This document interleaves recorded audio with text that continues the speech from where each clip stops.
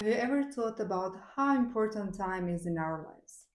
Whether it's meeting a friend or catching a train, knowing time is crucial. And a simple wristwatch with a timing error of only a few seconds is more than enough for our daily life. But did you know that our satellite based navigation system also relies on time? And there, such a small timing error of only a few seconds would result in a positional error of hundreds of thousands of kilometers.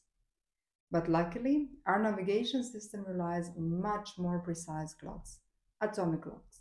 And there it's not gears or strings ticking, but electrons inside atoms oscillating at a perfectly regular rate. Imagine a clock as a ruler. The more markings you have, the more precise you can measure. In this example, a wristwatch would have around 30,000 of markings, while an atomic clock would have hundreds of trillions of markings, allowing extremely precise measurements. The current best atomic clocks are so precise it would be like hitting a bacterium on Mars from Earth. So, how do these amazing atomic clocks work? The best atomic clocks, so-called passive atomic clocks, use extremely stable lasers to illuminate atoms to measure their natural oscillations. It's kind of like using a flashlight to inspect tiny markings on a ruler. But even the best flashlight flickers slightly, limiting how precisely we can see. And in these clocks, atoms emit light individually and we measure their oscillations separately. In my work to overcome the limitations of passive clock, we are building a new type of clock, so-called active atomic clock, where atoms themselves emit light we use to tell time. So instead of using an imperfect light to illuminate atoms, we let the atoms make their own perfect signal.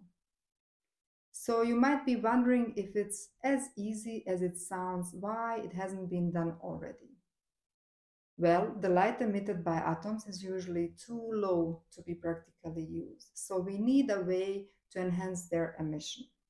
And by careful preparation of atoms, we can bring them to emit superradiantly, meaning they all emit at the same time into the same direction at an enhanced rate.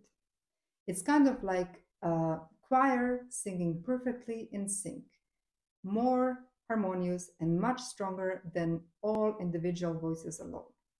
So you see, by pushing the limits of timekeeping, we are not only building better clocks, but also helping to search for dark matter, to study earthquakes and natural catastrophes, and in general, helping to find new ways to understand how our universe works.